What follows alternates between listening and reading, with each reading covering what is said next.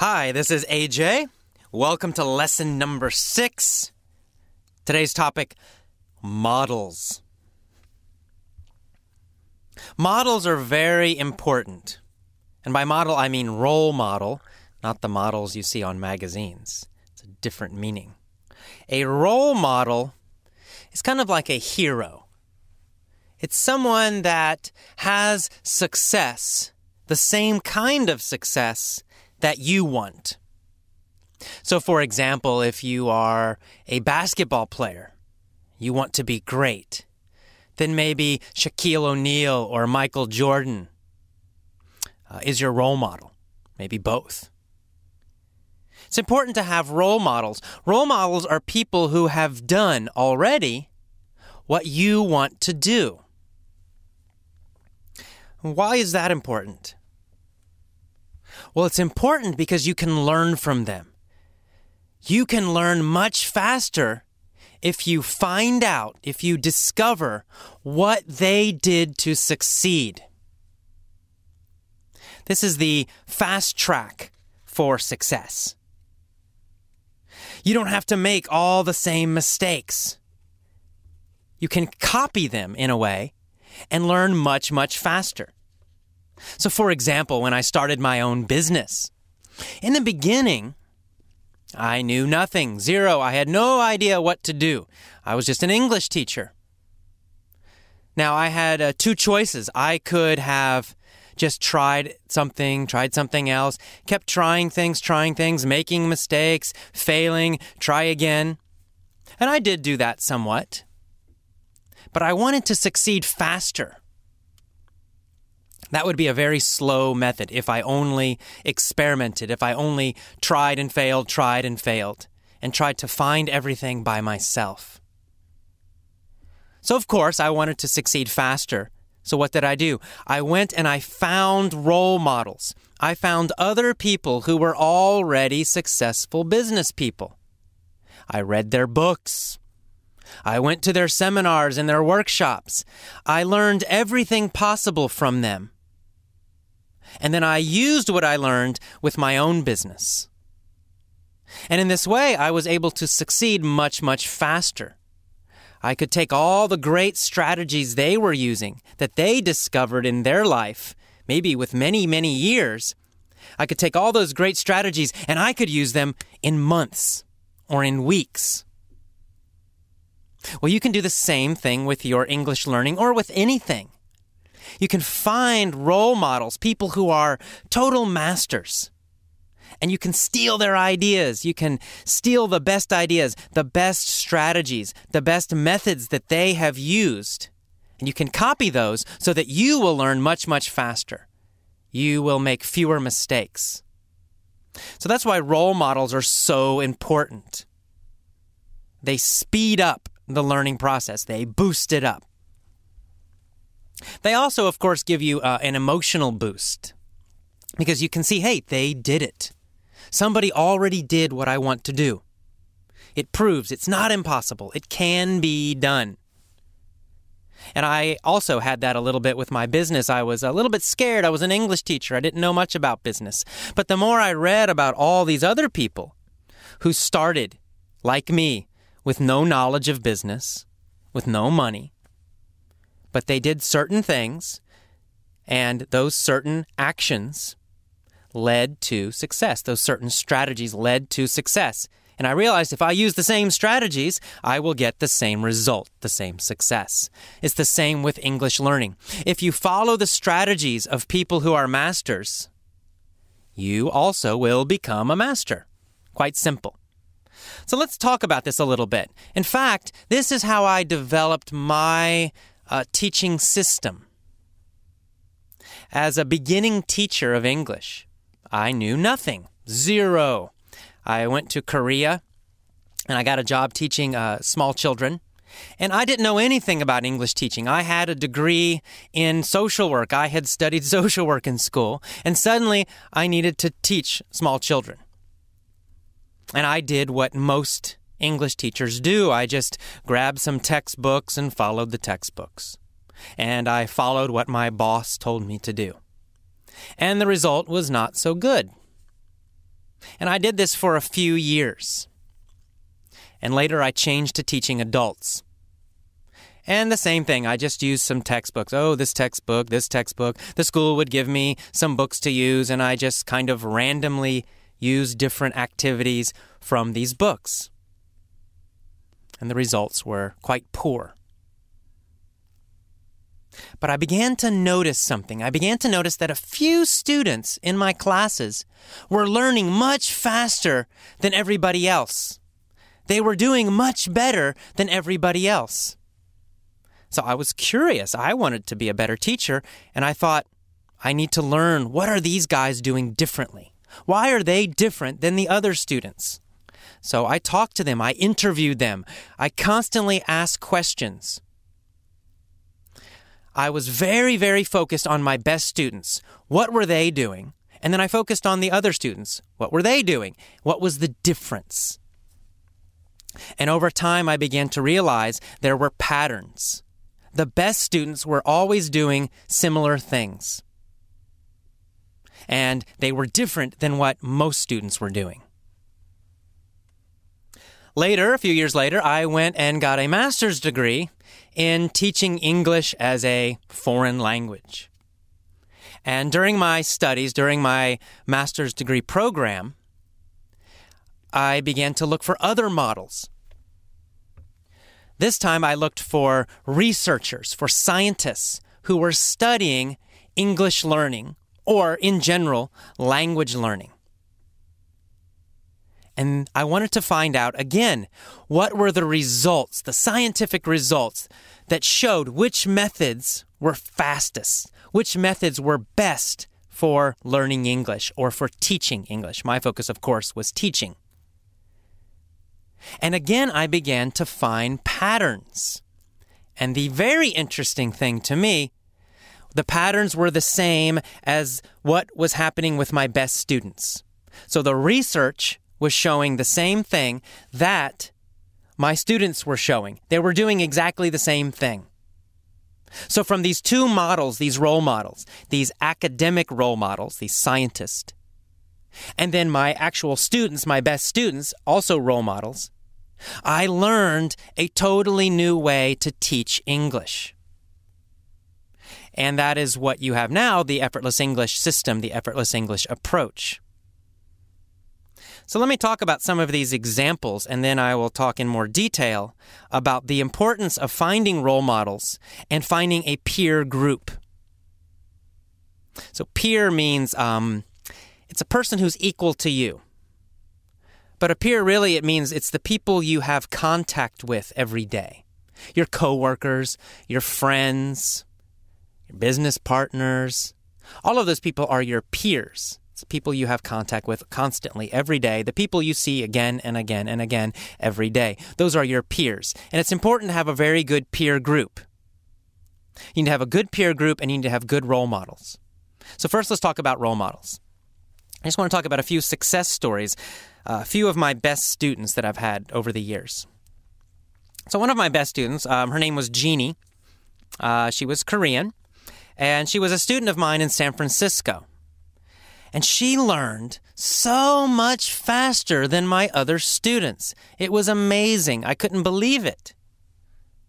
So I began to ask Jeannie questions all the time about what she was doing. How did she study English? And I asked my other students the same questions. And I found out, number one, Jeannie was focused on listening. Jeannie did a lot of listening after school. She had an iPod, and she was listening to my lessons all the time. She was listening to podcasts. She was listening to television. Very focused on listening, an auditory method. Learning with her ears. Another thing Jeannie liked to do was read English, but not textbooks. She read novels. Now, in the beginning, she was reading children's novels, very easy novels, but they were storybooks, not textbooks.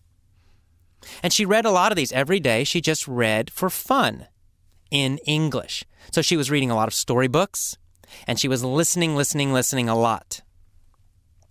Another key thing that Jeannie focused on was meaning and interest. In other words, she always chose English materials that were interesting to her, that had meaning for her. Textbooks usually don't have much personal meaning. So she chose a story. Oh, this story is very interesting. I want to read this book. She was focused on the meaning. She was focused on the story. She was not focused on grammar points or vocabulary. And the same in her listening. She chose listening that was interesting and fun and meaningful to her. So that's interesting. Well, later I talked to a guy named Steve Kaufman. Steve Kaufman is a linguist. I think he speaks 12 languages now. He keeps adding languages, so I forget how many he speaks. But the last time I talked to him, he was speaking 12 languages. Not bad. He's a Canadian, a native English speaker, but he speaks French, he speaks Japanese, Cantonese, and Mandarin. He's learning Russian now. He's learning Korean. He's an amazing guy. And, of course, I was very curious about Steve, another great language learning role model. And I asked Steve about his methods. How do you do it? And he writes a lot about his methods on his website and his blog. So Steve, guess what? Same as Jeannie. Number one, he has a listening approach. He focuses mostly on listening. Probably 80% of his time he spends listening. He learns with his ears. Another thing Steve does, he reads for pleasure. He reads storybooks. He reads articles. He reads magazines. His reading is always for pleasure. It's always focused on something that's interesting to him or meaningful to him. He does not read textbooks. He does not focus on grammar. This is another interesting thing. Steve does not study grammar. He might learn a little grammar sometimes, but in general, he focuses on listening and reading for fun, reading for interest. Just like Jeannie. Interesting. Well, I began to see these patterns again and again and again. The superstar learners, the superstar students have these same exact patterns. They're great role models, and they're doing the same things. They seem to always be focused on listening. Listening, listening, listening. They like to read for pleasure. They focus their listening and their reading on interesting content, meaningful content, articles, stories, novels, newspapers. Another interesting thing, they never focus on grammar. They may learn a little bit of grammar or not. Some of them will study grammar a little bit. Some never study grammar. But they all focus totally on listening to interesting content, reading interesting content. Input, input, input is their focus. Another interesting thing that you find with these superstar students, these superstar learners, is that they do a lot of deep learning. In other words, a lot of repetition. My favorite example of this is Jerry Dye, a man named Jerry Dye. Now, Jerry was a native Chinese speaker, and he moved to Canada. And he wanted to have perfect pronunciation. He wanted to sound like a North American. So number one, what did he do? Well, he focused on listening again. Listening, listening, listening. Every day he listened to English. Something else he did very interesting. He learned deeply. It means he took the same article, for example, or the same conversation. He listened to it 100, 200, 300, 400, 500 times. Amazing. The same conversation. Why did he do that? I mean, it sounds crazy. It's very different from what normal students do. Well, because he realized he needed that massive repetition so that he could really learn and absorb all the sounds of English, the patterns of English. He realized that deep learning was more important than going fast and trying to learn a lot of words and a lot of grammar. Now, you don't need to do quite so much like Jerry Dye. 500 times with one thing is a little bit much. It's kind of hard to stay motivated It can become quite boring, but the general principle is important. Deep learning. It's something that all my superstar students do, that the superstar learners do. They learn a lot very deeply first. So they go deep, deep, deep, a lot of repetitions. And then later they add more. Another guy who does a lot of deep learning is one of my favorite examples in my mini stories, Tiger Woods. We've heard a lot about Tiger Woods. Well, think about Tiger Woods for a minute. Tiger Woods started to practice golf when he was a child. His father taught him golf. And he learned how to putt. He would practice putting, right? The little short strokes. And he practiced, big, long strokes, driving in golf. It's called driving. It means hitting it far. The same swing. Tiger Woods has been practicing the exact same swing for years, since he was a small child until now. He's a master, but he still practices his swing. This is super deep learning. He's doing the same simple thing again and again and again, each time trying to make a tiny little improvement. Right? Tiger Woods didn't decide, I'm sick of this. I already know this. I don't need to practice anymore. That's what a lot of English learners do. They say, I already know the past tense. I can take a test. I can pass it. No problem. But when they speak, they make constant mistakes with the past tense. It's because they did not learn it deeply. They know it at a shallow level. They can take a test, but they don't know it deeply, deeply, deeply. The way Tiger Woods knows his swing, because he's done it, 50,000 times, 100,000 times, maybe more. So deep learning is something else we can learn from our role models. So what you need to do then is find role models. And you can get them from a peer group. Peer group means it's the people you associate with, the people you're around, the people you connect to every day. How do you find a peer group of super great English learners, of superstar students? Well, there are different ways to do it, but I think the easiest way to do it is online. The internet is amazing because you can communicate with people all over the world. So you can find super English learners, in England, in Europe, in South America, in Asia, all over. And you can come together as a group and communicate, learn from each other. And that's going to increase your learning speed so much. It's one reason we call ourselves the Effortless English Club. The club part is equally important to the lessons. The club part consists of forums and also a new member site we're developing.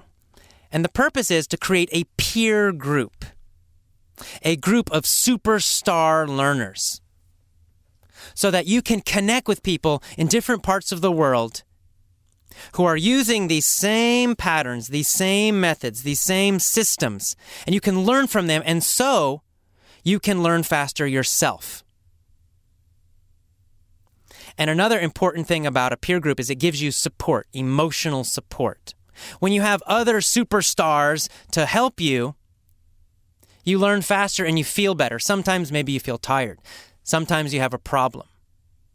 Well, you can go to these people, go to your peer group, tell them, help me, I feel tired. They will help you. They'll encourage you. They'll bring your energy back up.